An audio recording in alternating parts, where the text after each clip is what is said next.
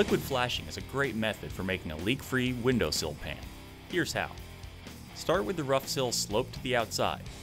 We installed a piece of beveled siding to accomplish this. Then, load a caulk gun with liquid flashing and apply a thick bead to visible gaps like in corners and where framing meets sheathing. Then apply multiple beads to the sill, at least 2 inches onto the face of the wall sheathing and up the jambs by at least 6 inches. Then, use a plastic spatula to spread the wet flashing to create an even skin without any holes. A stiff brush with the bristles cut short can also be used. The recommended coating thickness will vary by manufacturer, but needs to be applied so you can't see the wood or sheathing through the flashing. If framing or sheathing is visible, apply more liquid flashing to the area and smooth it out. Once complete, allow it to cure before installing the window.